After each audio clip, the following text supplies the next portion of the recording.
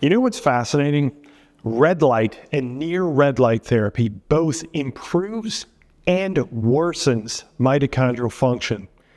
Bet you didn't expect that answer out of the gate. I'll explain why in a bit, because I analyzed 5 studies looking into if a red light therapy actually affects mitochondria or not. I also called my dad up for this investigation because this topic required a bit of physics understanding, and he earned his PhD in physics. And his dissertation was in lasers. Pew, pew. I mean, I've been extremely dissatisfied by the explanations that people have offered on social media as to exactly how red light therapy affects mitochondria. All I ever hear is it improves mitochondrial function or it increases cellular energy. But how exactly? Anyway, we'll get into it. For us to understand anything on what I'm about to show you, it's important for you to understand how mitochondria function, at least a little. Here's a mitochondrion, and we can see that it has 2 membranes that separate the inside of the mitochondrion from the inside of the cell, called the cytosol. The innermost membrane, the inner membrane, is inundated with different functional proteins, and one group of proteins is called the electron transport chain, made up of, depending on who you ask, 5 complex proteins. They have sciencey names given to them at birth by their mitochondria parents, like NADH ubiquinone oxidoreductase, but let's go with their simpler names: complex 1, 2, 3, 4, and 5. Continuing the simple theme, these first 4 complexes exchange something called electrons in such a way that allows complex 5 to generate cellular energy, known as ATP. And yes, this is why mitochondria are considered the powerhouse of the cell. Anyway, that's a bit of background, which is important because we're going to have to fill in some details later and complexify it up. In one study, researchers took a photobiomodulation, the fancy term for light therapy, to muscle cells and brain cells of rats and measured the activity of some of these mitochondrial complexes. Now you see why I introduced you to them. They didn't like you very much, but let's move on to the data. Here, we're looking at muscle cells exposed to the light after 5 minutes and after 60 minutes. On the left, we have complex 1 of the mitochondrion. In the middle is complex 2, and the right is complex 4. The controls are cells not exposed to the photobiomodulation, and the 10, 30, and 60 are different intensities of light in joules. What you'll notice is that the effects are a little all over the place, with no effect on complex 2 after 5 minutes and a loss of an effect in complex 1 after 60 minutes, and that was there after 5 minutes. I mean, it's pretty fascinating how all over the place this all is. These results were mostly repeated in brain cells as well. Now, this might be a simple experiment because we're applying the light directly to the cells, but what it also removes is many confounding factors. We also don't need to rely on just that study because there are others like this one that took samples from people undergoing surgery after red light therapy. And interestingly, the researchers also showed a number of mitochondrial markers that were different, although they were more focused on morphology proteins, meaning proteins that influence the size and shape of mitochondria. I don't find this evidence provided all that convincing of anything, except that these mitochondrial proteins were changed in concentration from exposure to red light therapy. Regardless, we're building evidence that red light therapy does affect mitochondria. This particular study was fascinating because this is the one that showed near red light therapy might be detrimental to mitochondrial function. As one example, here the researchers have isolated cow liver mitochondria and irradiated them and then measured the amount of ATP generated by complex 5.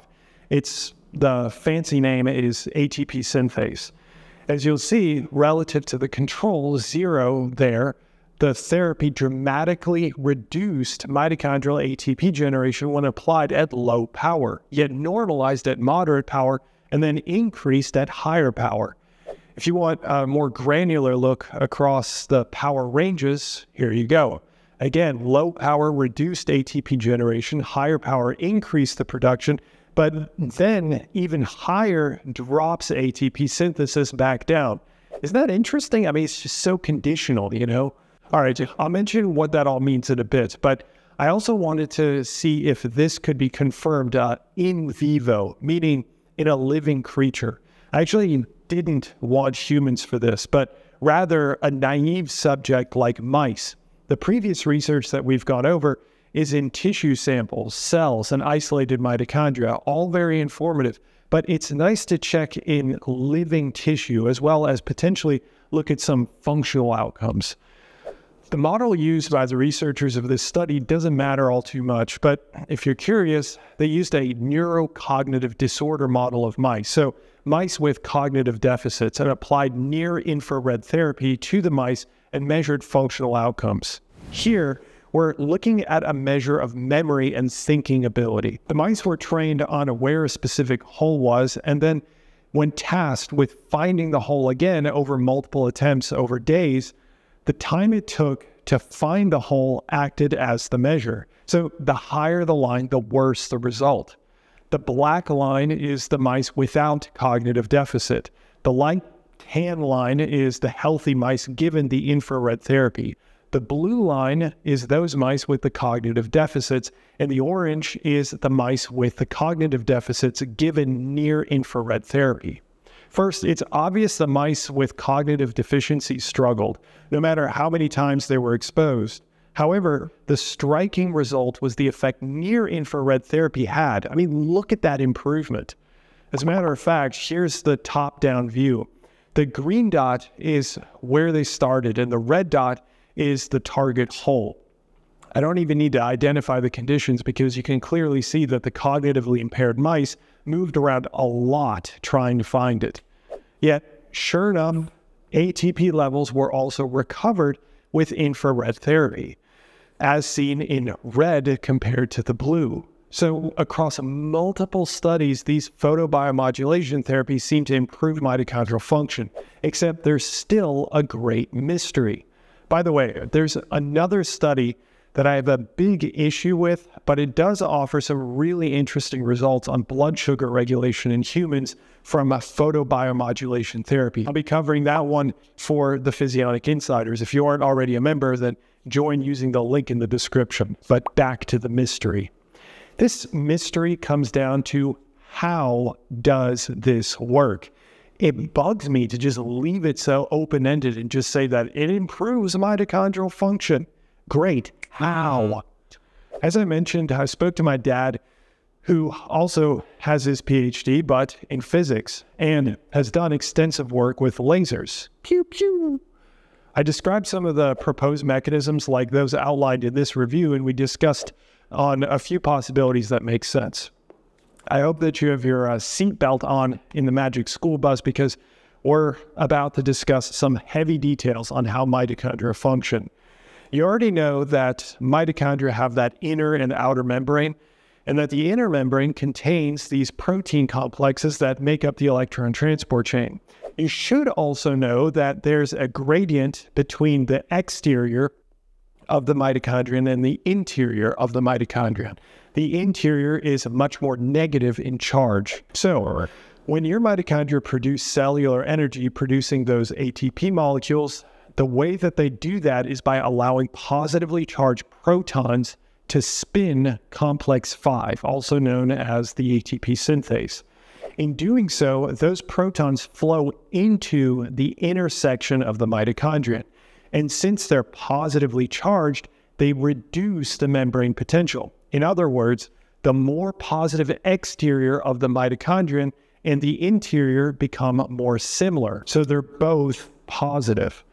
This is problematic because if the two sides are the same, there's no drive for the protons to continue to flow across complex 5, and therefore you stop producing ATP for cellular energy. Think of it like a water mill that has no more water turning the wheel, no more mitochondria powerhouse of the cell.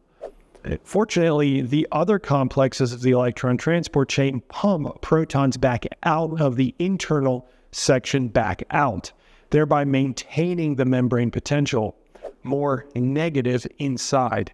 It's like a futile cycle of pumping protons out, then allowing them back in through the complex 5. But the end result is that you keep producing ATP. Okay, where does red light and near red light come in?